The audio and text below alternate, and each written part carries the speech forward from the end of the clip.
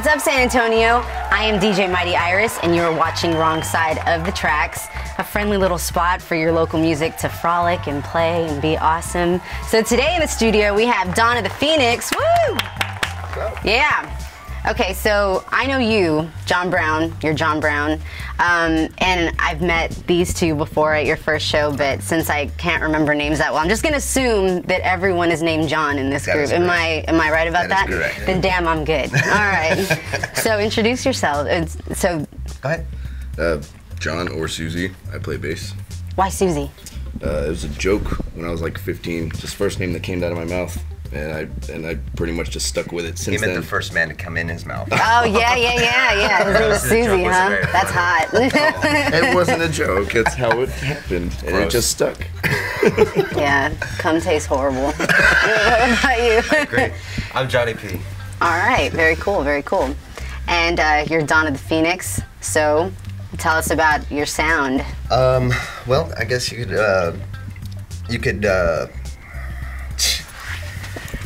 it's a little mix between electronica, dance, rock, goth, industrial. It's basically a smorgasbord of music, and all squished into one band. And how long have you guys known each other? I've known him since he was a kid. Like 14, so 11 years. Yeah, Very I've cool. known him 3 years. Okay, how did you meet him? He played in a band called Hartsville. Oh, okay. Yeah, I've heard of that band. Yeah. I Very ran cool. into him outside a Guitar Center randomly one day. I had never seen them before, and then I met him. And that was it. And he fell in love with me. Yeah. It's just, Very cool. I gave And myself to him. how long? How long has Donna the Phoenix been together? When did you guys form your Well, band? we formed I've been working on Dawn of the Phoenix in the studio for about a year. Okay. And then we've been playing since December of last year. Okay. So Yes. we've only played 5 shows so far. But those 5 shows have been pretty awesome. And already you've gotten to play with your Idol. yes, Peter Murphy. Peter Murphy. Yeah. That's very cool. It was very cool. It was just you opening for Peter Murphy? No, it was supposed to be. That's what Okay. Peter wanted, but they put on a bunch of other bands, and some bands bought onto the show, and you can't help that. You know, when a band buys onto a tour, the tour manager says, "Sure, I'll take your money."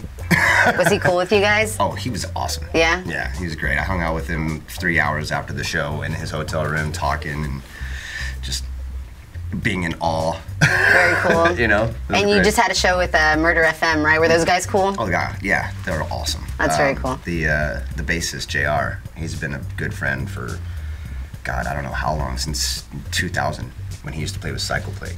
Oh, okay. And we used to play a lot of shows with my previous band, and that was, really, it's good to see him again, because it's been forever since I actually got to hang out with him. You were in, a lot of people from San Antonio remember that Emily's Gone Mad, right? Right. How long were you guys together?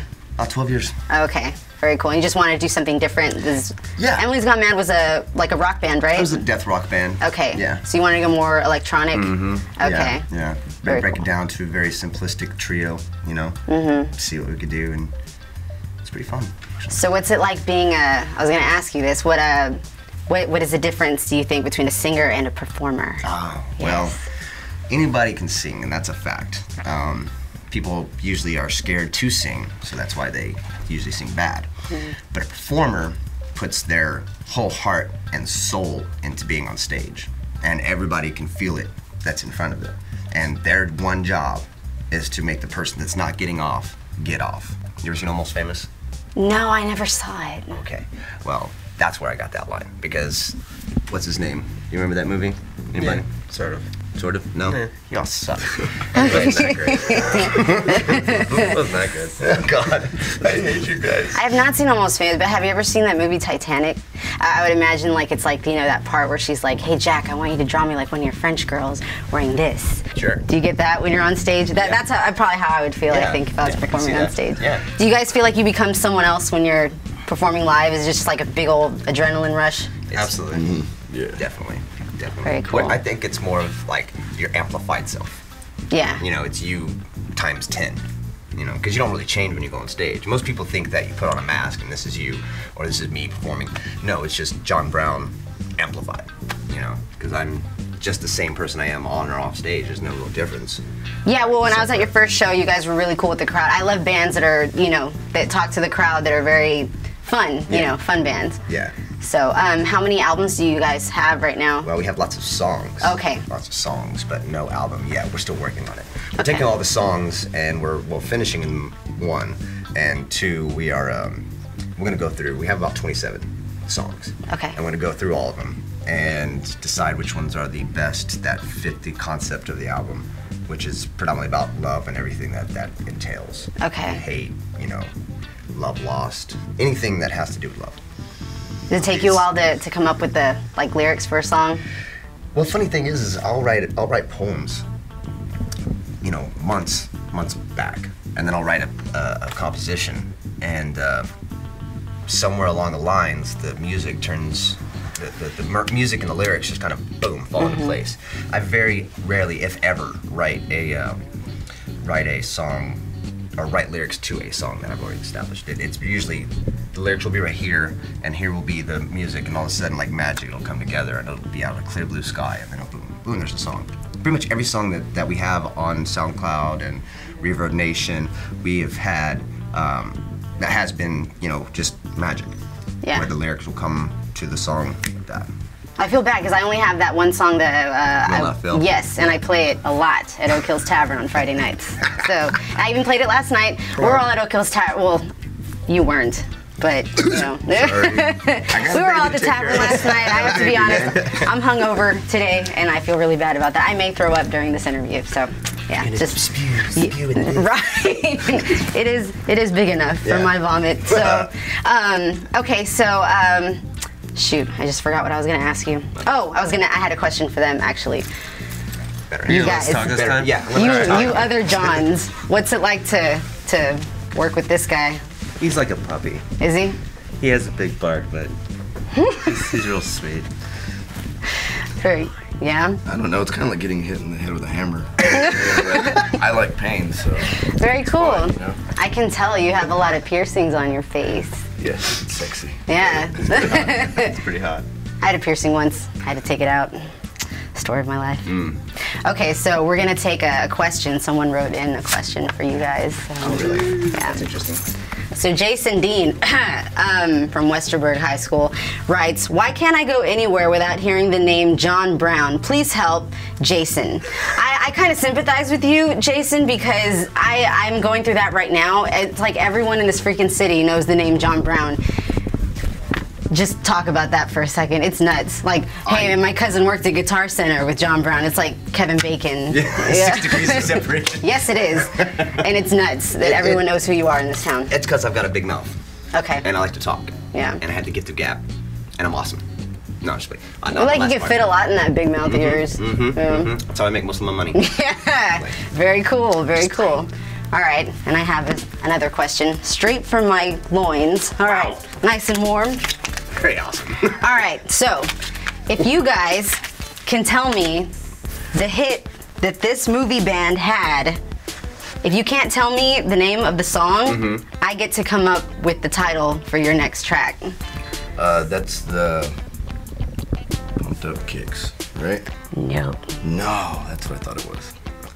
I know that name though. Big Fun. I just can't think. Big Fun. Think. One moment. No. You're not allowed to You use didn't your say I phone. couldn't.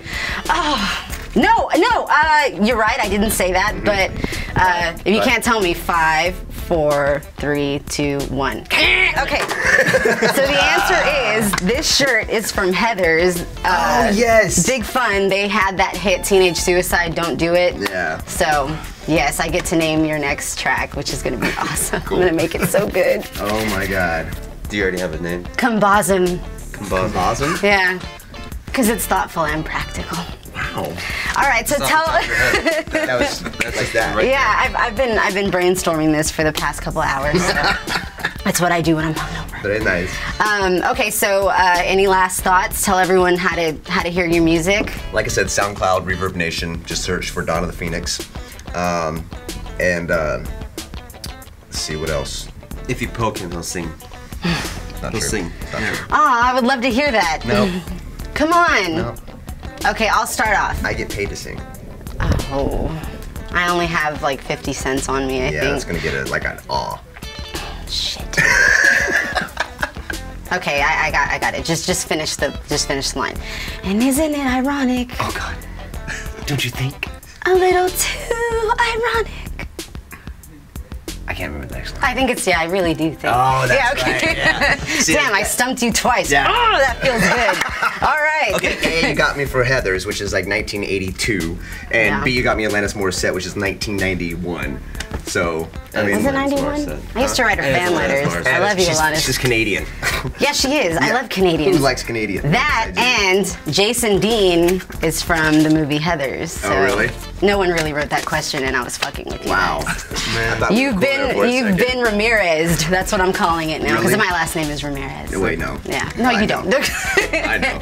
All right, They so don't know. SoundCloud and Really? yeah, like them on Facebook, Donna the Phoenix, and we're looking forward to hearing your new album. Yeah, it'll be out sometime this year. I'm not going to say exactly when because I don't want to jinx it, but we're putting a lot of effort into it. We've got a lot of interesting people that are putting their 2 cents into it as well. For a solo project for me, it's become very collaborative, which is really amazing. Because really, I started writing, and then all of a sudden, I started asking people, "Hey, what do you think of this?" And you know, Richard Evans from Guild has come in and helped me out a lot on it, and so has Frankie from Guild, and I saw Frankie play too. You guys are so talented. It's nuts. I really like that "Will Not Fail" song. It sounds a lot like it's very industrial. Is Trent Reznor one of your? Do you guys like Nine Inch Nails? Oh, yeah, of course. Yeah. I definitely do. Okay, I I can hear it and I like it though. Yeah. But it's good. Thank It's you. good stuff. So Appreciate it. I'm a Appreciate fan. it. I can't wait to hear the rest of your stuff. It's gonna be fun. Yeah, like them on Facebook. Sex, drugs, and rock and roll. Thank you for watching.